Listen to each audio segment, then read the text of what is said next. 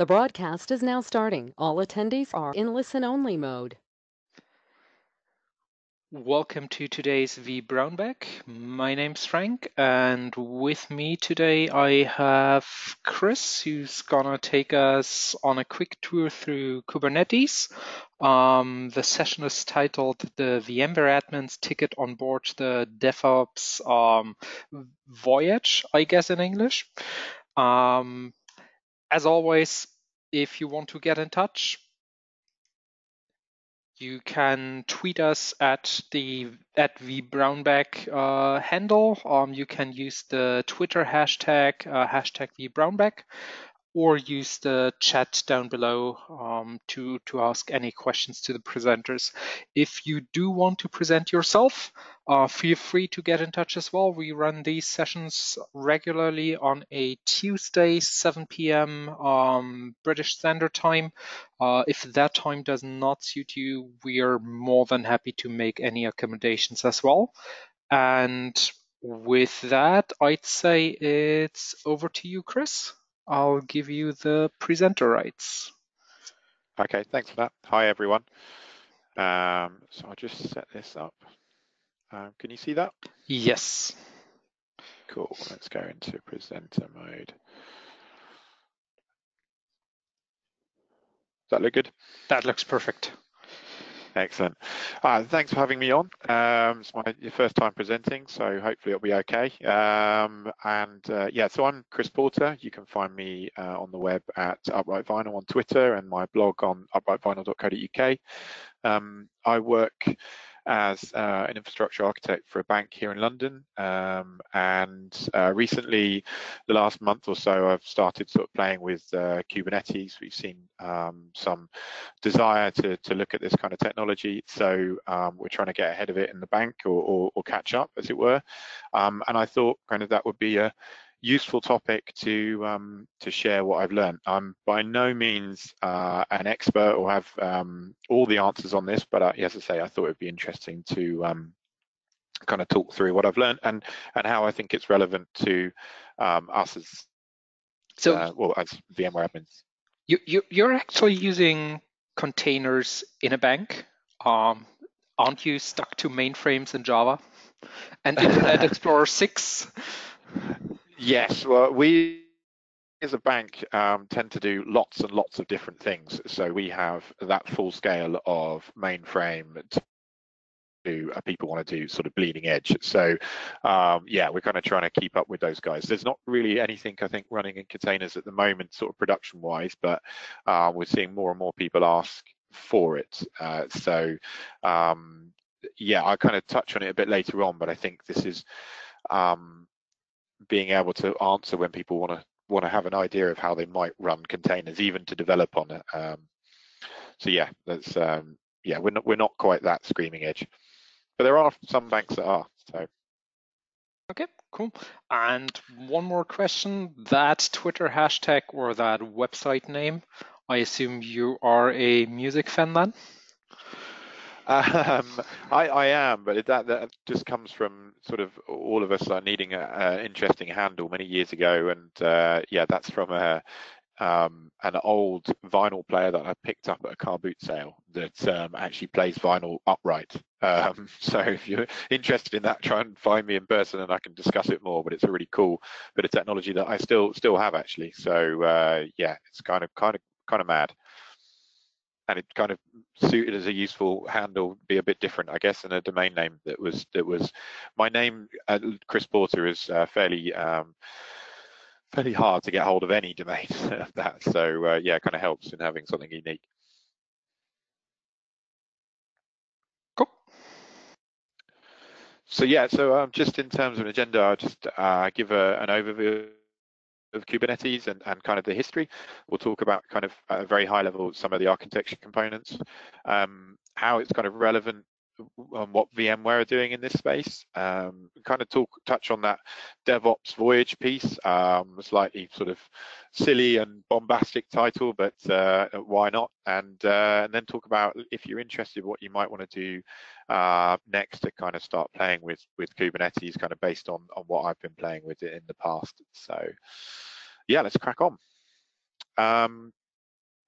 So just to start things off, any discussion around, I think, Kubernetes, Docker, and containers, I think it needs some pictures of containers. So literally, here is a container. And it's kind of the story of why you might be interested in, or why you have the desire to put Kubernetes in. I think there's lots of developers now, and I play with it myself as well, that have developed or played with or downloaded a container and run Docker on their laptop. And they might sort of put that on a server and sort of start serving that as an application. And then they might split that out into a few containers, maybe a web server, Nginx, and then sort of MySQLs, Redis, various different components in different containers. So you start to sort of see something like this with quite a few containers all running on a single host or multiple hosts. And this is the typical kind of where we start to see containers in the VMware world, where someone asks for a very big Linux host and then ends up, we wonder what it's doing, and they've decided they're going to run lots and lots and lots of containers on that system. But then very quickly, in an environment when you're splitting up an application, I think you can suddenly get something like this, and that if you're just running lots of containers along lots of hosts, that can become very difficult or almost impossible to manage and scale. And I think people hit a roadblock at this point. So kind of Kubernetes, I quite like this quote that I've picked up from a VMware job advert that they're currently advertising for a line manager to help with Kubernetes. And kind of just to summarize, they're basically saying here they want to change the way that customers manage applications, rather than being at a VM at a time or a container at a time. This is looking at managing whole distributed applications rather than dealing with the individual parts of them. And that's kind of where I think Kubernetes comes into play. So where does Kubernetes come from? It's got a good heritage, as it were. Its predecessor was Google's Borg system. Now, Google haven't actually migrated away from using Borg. So Borg is their kind of secret source internally they use to run things like YouTube, Google Search, these pieces, Gmail, and by some reports, it runs somewhere 90% and above of Google's actual infrastructure. So it's got a very rich heritage, a lot of obviously heavy workloads running on Borg, and the guys at Google decided they wanted to open source or build a next version of Borg with basically the learnings they'd had from the previous from Borg itself into Kubernetes. And so they wanted to do that to help drive adoption of their Google Cloud Platform. So they developed Kubernetes, and in 2015, it was released as version 1.0, and it was open source and it was donated to the Linux Foundation. At that time, the Linux Foundation formed the Cloud Native Compute Foundation, or the CNCF, to look after sort of containers in the Linux world. And so Kubernetes is kind of looked after by the CNCF, which was also formed in 2015. And if you look on the right-hand side of this slide, you can see that there is a huge number of very large enterprise companies that are platinum members of the CNCF. I don't think really, apart from maybe HP, there's any big players there that aren't involved in this. And from the kind of very new and bleeding edge, like things like Docker, Mesosphere and things like that, to the very old vanguards of enterprise IT and the Oracles, and Dell, I guess, as well. So, and then you've got people like AWS and Azure. So there's a lot of traction and a lot of support, and all of these people are developing and contributing into Kubernetes. And in Kubernetes, there's a new version every 3 months, and currently they're at version 1.10, which was released, I think, last month. They're currently, I think the current version is 1.10.5. So just a couple of examples of people that are using Kubernetes and using it in production. So touching on a bank there, so Monzo are a big bank in the UK, and a couple of weeks ago they crossed the threshold of having 500,000 current accounts, banking accounts, and they're all running on Kubernetes, which is running on AWS. So that's direct debits, payments, people having salaries and things paid into them, and I actually use them for my banking. They're a really good forward-thinking bank. And yeah, if you go and look them up, there's lots of, they're very open about what they're doing and how they're doing this. If you look at someone like CERN, they have over 200 clusters on Kubernetes running on top of OpenStack. I couldn't find a good logo for CERN, so I've ended up with just a picture of the Large Hadron Collider there. So I think that was as good as anything. And then also another company, JD.com, they're a massive retailer in China. If you look at the last slide, they're actually a platinum member of the CNCF. So for a customer or a user, that's quite significant. It shows their sort of buy-in to Kubernetes, and they have some very large clusters, some of them up running up to 5,000 nodes. When you think of node as basically a server or a VM, that's some fairly significant clusters and things they're running. So some examples of this isn't just people playing with it or it's in a beta or alpha. This is production being tested and used by some fairly large organizations for some fairly significant workloads. So just that's a very brief look at the overview and background of Kubernetes, and sort of to kind of move on to maybe some of the architecture pieces at a high level.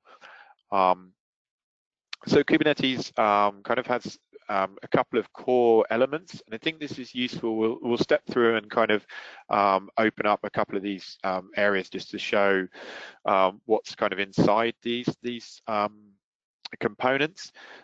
I think this is useful to understand, to look at all the different solutions out there, whether it's a hosted solution, whether it's something you're trying to run on-prem, what bits you might use and utilize, whether you're going to build it yourself or use maybe Amazon's service, and the difference between spinning up Kubernetes on top of, say, Amazon EC2 or spinning up it using Amazon's EKS, their hosted Kubernetes service. So that's kind of the difference of what you're getting there from those different services. As a sort of an end user, or so you've got operators and developers, they kind of tend to interact with the master component. And then as an app user, you're hitting the applications running on the workers. And then the master is storing sort of state they're using as data sources on etcd, which is a key value pair, kind of think like kind of database in a way. And the way that you kind of interact with the master, and you'll see this a lot, is using kubectl or directly, or using kubectl to deploy YAML files into the master to build or deploy things into this environment. Yeah, just kind of touching on that. So the master and etcd and the components within the master, they're kind of considered the Kubernetes control plane, and then the workers are kind of the worker nodes where applications are actually deployed and running. So if you kind of open up the master, there's kind of 4 key components running in here. You've got the Kube API server.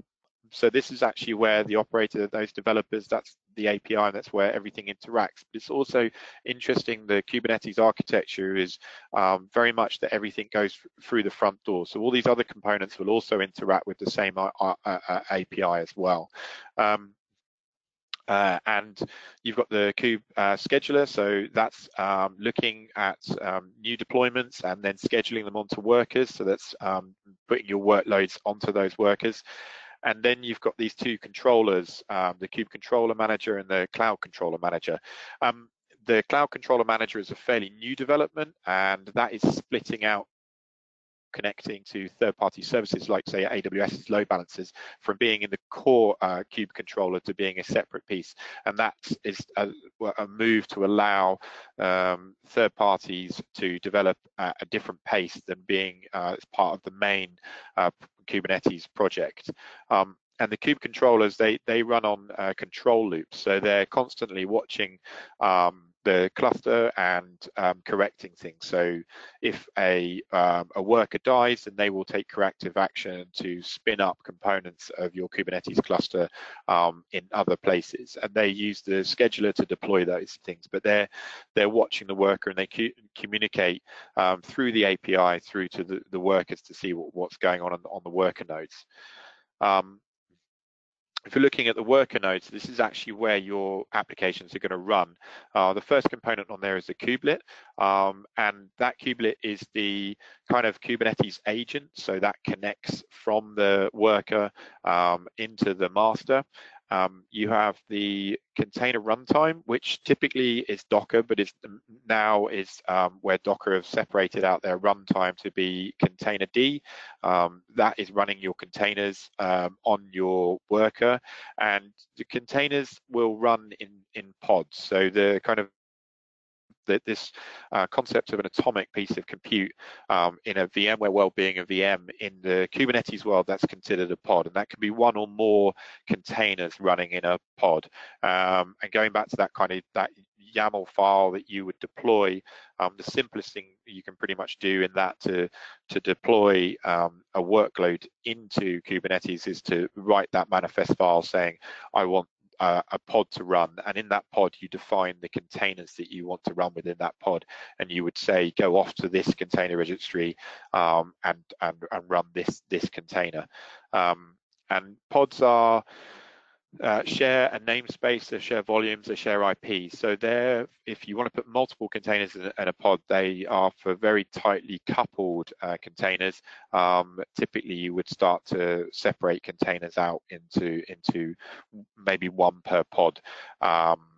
But yeah, I mean, a good example of multiple containers in a pod that's often cited is the idea of if you have a container that is watching a GitHub repository to pull some files or from that GitHub, and then you want to share that out internally, you would then have a container doing that job to watch a GitHub repository and pull things in, and then a separate container sharing that out, running Nginx to share that out internally, and they would share a volume. And so they would perhaps be then put in the same pod, because that is almost considered one workload, and if that were to die, you're not breaking anything else. But yeah, a huge area to kind of explore and understand. So yeah, that's very briefly touching on the architecture, and yeah, just kind of move on to what VMware are doing in this space. I don't know if there's any questions at all, or I'll just move on. Not so far. Feel free to move on. Okay. And I'm hoping Cool. you're covering today's news as well. Yes, yeah, I have got something in there. Hopefully we're talking about the same thing. So yeah. So just to start with VMware, if you go and search for VMware and deploying on-prem Kubernetes, very quickly you'll come across this vSphere cloud provider. And I think what I found confusing about the vSphere cloud provider is the use of cloud provider as a term within Kubernetes, and that can mean very different things within the environment. And well, when we're talking about cloud providers, we might typically think that's something like AWS or Azure. Cloud providers are a construct within Kubernetes to allow you to connect to third-party systems. So the vSphere cloud provider, at the moment, all that's providing, or say all that's providing, there's a lot it's doing, but it's providing persistent storage into a Kubernetes environment running on vSphere. So I think that's good to put that in context and understand. And you're not looking at the vSphere cloud provider and this in particular component that VMware are working on to try and spin up Kubernetes on your cluster, or provide you with a vSphere cloud, as it were. So what the vSphere cloud provider does is plugging into Kubernetes and providing persistent volumes, so that you can utilize vSAN or VMFS or NFS data stores to provide volumes that can be persistent for stateful applications that are running on Kubernetes. Persistent volumes are a common concept within Kubernetes, so there are a number of different ways you can provide this. That's not something that's unique to vSphere, but this piece is allowing you to use vSphere sort of native storage as to provide that persistency into a Kubernetes clusters, and that's something. The volumes are something you define within that sort of YAML manifest, and then you define those volumes, and then you connect those volumes by mounting them into pods within the cluster. So yeah, just kind of covering off. So they're only covering volumes only at the moment. There's also work going on to look at host affinity and anti-affinity. So at the moment, just there's no kind of concept that Kubernetes recognizes of when you're spinning up separate pods and you say, I want to separate, I want to spin up multiple pods of an application across multiple nodes, they could all just end up on the same ESXi host. So there's work going on about how you would tag hosts and bubble that up into and so that Kubernetes can understand that.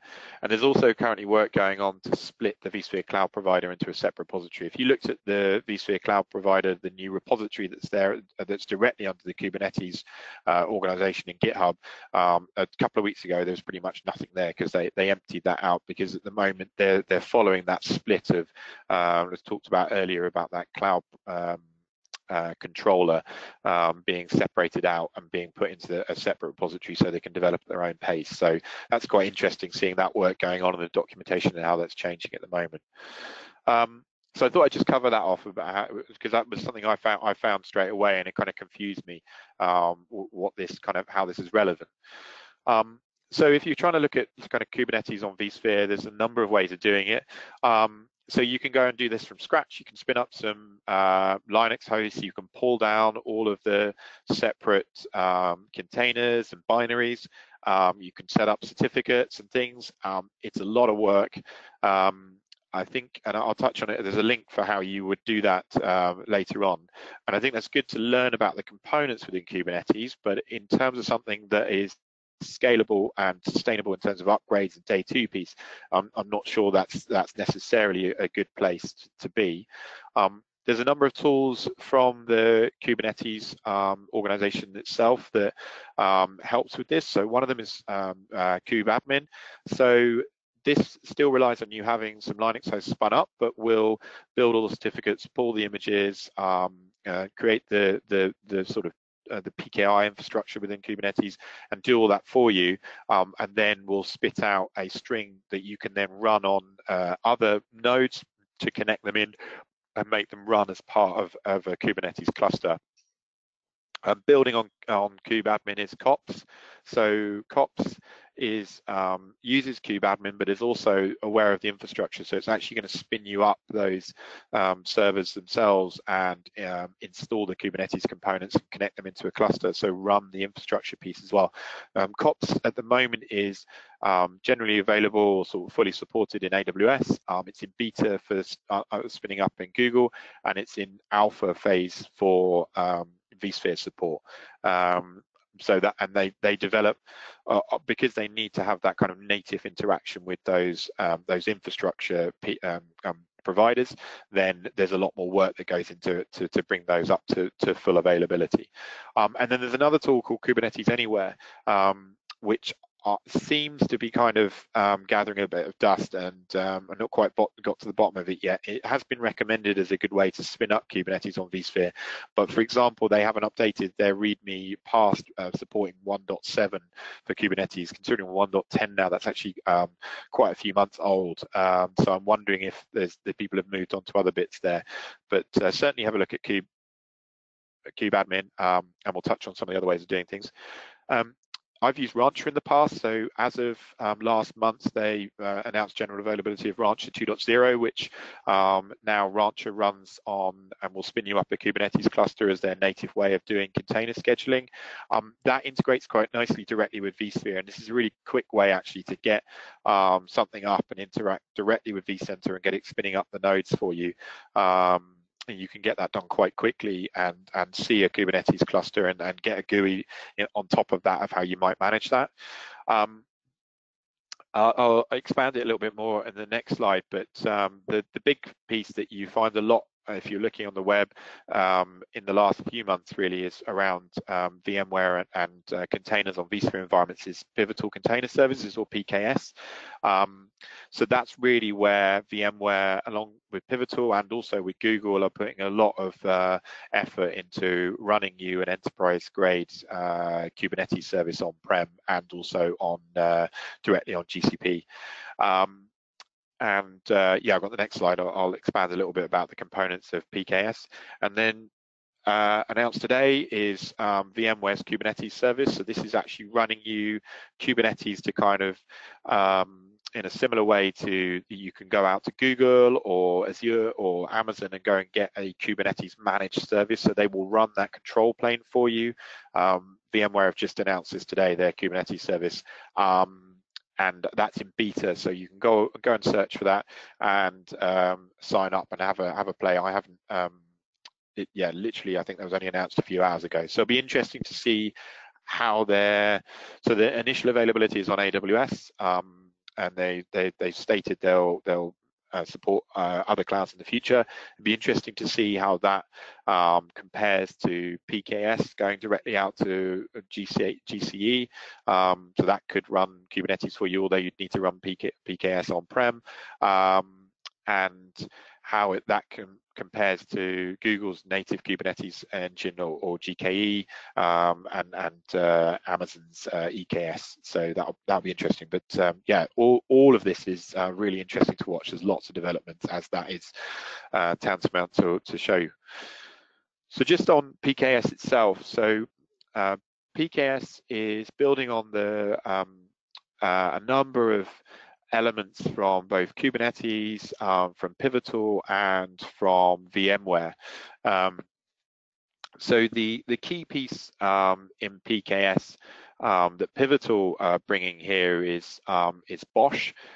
So Bosch has been around for a while now, and it's what Pivotal and their Cloud Foundry is kind of built on top of.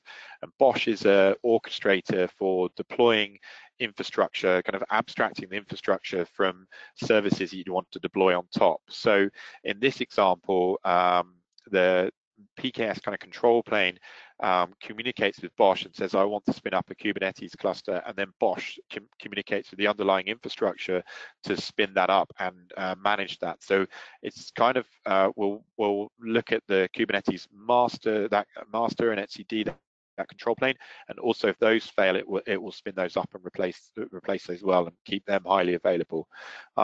Bosch also integrates with in PKS integrates with NSXT, so that brings you really rich networking, microsegmentation and security into a Kubernetes environment, and especially if you're already running NSX and NSXT on premises, then this will really give you an enterprise kind of class networking in the Kubernetes environment.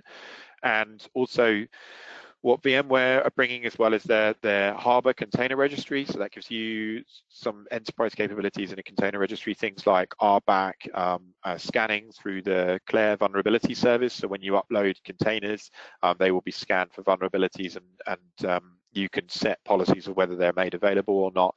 And then this all also integrates with GCP to spin these kind of this on up in Google's cloud, and then manage it all from the same control plane, basically. Yes, and lastly, just to cover this off, there's a really interesting piece called Virtual Kubelet, which VMware are doing some work around to integrate with VIC, or vSphere Integrated Containers. The Virtual Kubelet is a kind of a proxy. So where we talked earlier in the architecture piece around the kubelet being the agent on the worker node that the masters communicate with to distribute deployments, then the virtual kubelet makes the master think it's communicating with a node, but actually it's communicating with some other abstracted infrastructure underneath. So in this example, this is vSphere Integrated Containers, and this screenshot was taken a couple of weeks ago, but as you can see here, the idea is that when you spin up vSphere Integrated Containers alongside the Docker capabilities that has, so you get a vSphere cluster, you add in vSphere Integrated Containers, you can communicate with sort of almost vCenter, but with Docker commands, and spin up containers as if that's a Docker container host. But actually that's just being backed by your vSphere environment. Then Kubernetes will be able to plug into that. So you spin up a master and etcd, that master control plane, but then plug this in via the virtual kubelet into VIC and spin up containers. I think this would be really interesting to get Kubernetes into something that's highly scalable and visible and manageable within a vSphere environment. So it'd be interesting to watch how this develops. And that was the latest news that I had, and obviously, as of today, there's the VMware Kubernetes service as well, even newer. Yeah, that's what I was referring to. Good. Okay, we're on the same page. Excellent, excellent. I was hoping there wasn't something else as well, which is always interesting. But yeah, apologies for the numbering. I've clearly added a section here. These are one behind what the agenda has. But anyway, so they're kind of. I think they had 2 number 2s. So yeah, so that's kind of so we've been through the overview and the architecture at a very high level and how VMware, what VMware are doing, and I kind of wanted to talk about why this is relevant to VMware administrators and how this sort of ties into this ideas of DevOps concepts and kind of talk a little bit around DevOps. So it's a short word, but it's a big topic. And kind of just before touching on maybe the more serious thing, I thought I'd quote this from DevOps Borat on Twitter. He said, "To make error is human, but to propagate that error to all server and automatic ways is DevOps," which amuses me. But yeah, so I really like this book, and I really recommend running the DevOps handbook, reading this book. It's written by pretty much the luminaries of the DevOps world, some of the guys that coined the term and wrote things like the Phoenix Project. They don't really necessarily go out and define DevOps in this book, but one of the quotes they have here is where they've stated it's where small teams are able to quickly and independently develop, test and deploy code and value quickly, safely, securely and reliably to customers. And I think that in essence, that's kind of where, rather than DevOps being a team or a set of tools, it's this idea of working in a better way, trying to not be constrained by monolithic apps that you really couldn't develop and add new features to, and there's a 6 months trail to add things. It's working in a way that you can, if a new feature is requested or someone comes up with an idea, you can develop that very quickly, but in a way that is scalable and certainly for enterprise customers secure as well. And so DevOps, I think, becomes tools and becomes teams about how to do that. But I think in essence there is that idea throughout the DevOps in terms of a culture piece. So this is kind of where I talk all of that and talk about these high-level kind of concepts, and that's great. But I think as a VMware admin, I think certainly myself as well, you kind of feel as an admin you might be left out of that kind of shiny DevOps world. You've got all these people and these teams talking about doing this and running these things, but you're still, as an admin or an architect, developing vSphere clusters, and people are just putting these things on top of it, and it's kind of flying by, and you're maybe not getting involved in that. And this idea of CI/CD and pipelines, continuous deployment, where do you fit into that world? And you get this idea touched on at the beginning in terms of developers. You might kind of see it as they start to ask for large container hosts, or how can I run containers, but you kind of abstracted from it.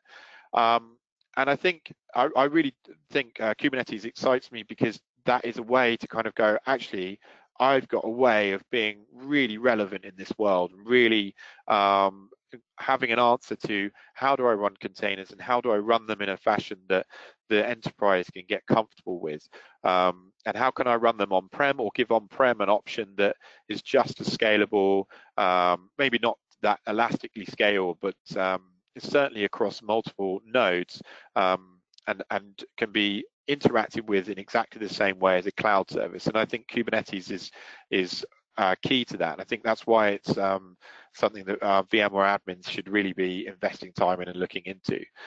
I think one of the other key things around Kubernetes and why it's really interesting for development teams as well is it has a certain amount of default patterns as part of Kubernetes, whereas I think in the past people might have looked at this kind of DevOps way of thinking and tried to get there one step at a time and work out how to do that, but whilst bringing perhaps some of the bad practices and bad ways of working along with them, and sort of tripping over that whilst they try and balance, trying to work in such a way whilst also trying to bring in the old world.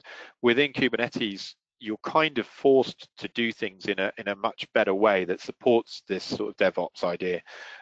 For a start, everything is pretty much immutable. So the idea that you might SSH into something and tweak things and change things, you might do that in a pod, but a pod, if it dies, then you're not it's not going to be restarted like a VM. There's no state that's stored.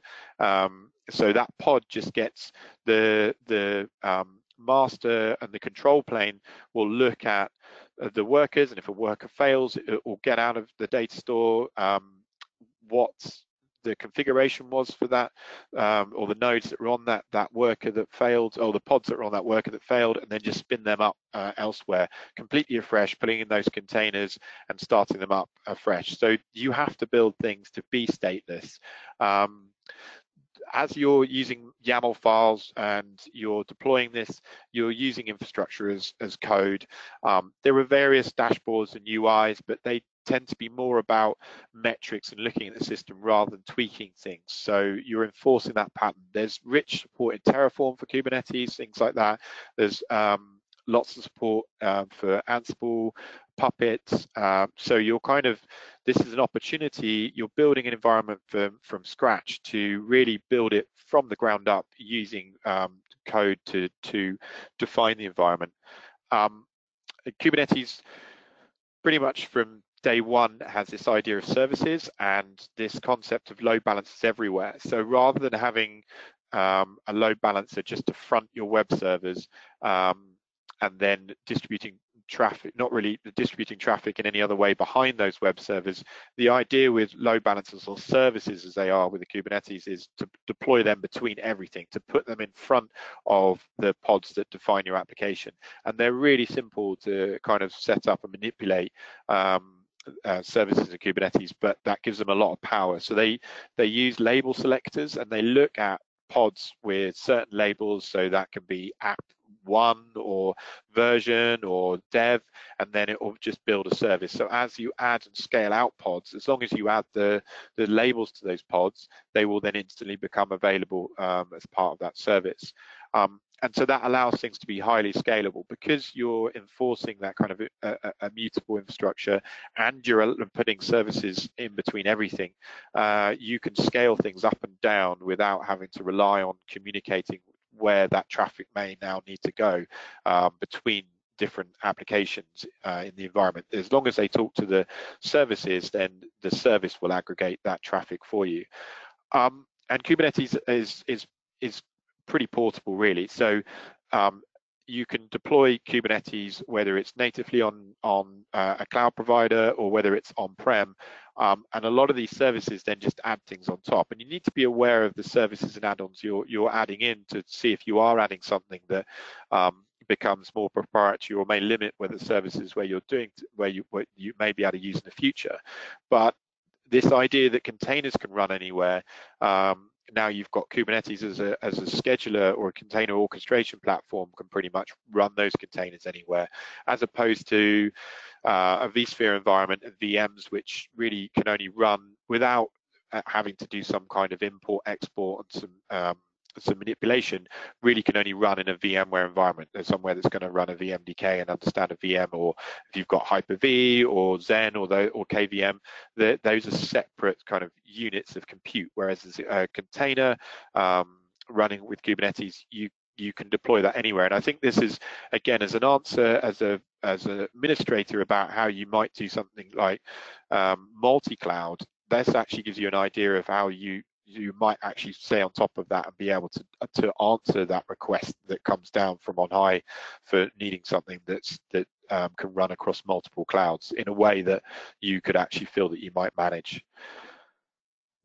So yeah, so kind of perhaps I'd hope that's got you all excited about Kubernetes. So what would be the next areas to look at? Where would you sort of start learning about Kubernetes? So one of the projects within the Kubernetes organization is Minikube. This will use either Hyper-V on a Windows laptop or uses VirtualBox. Will spin you up a Kubernetes environment all within a single VM, and then configure that kube control command line interface into that cluster running locally. It's a very quick way to get Kubernetes spun up and running so that you can start to poke around at it.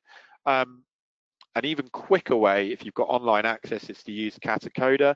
It's an amazing service to just jump straight in, go to that website, and you literally get a console straight away that you can start interacting with Kubernetes and looking at these idea of deploying pods and the command line and services, deployments, and all sorts of things like replica sets and things that I haven't even touched on. It's a very quick way to start playing around with them.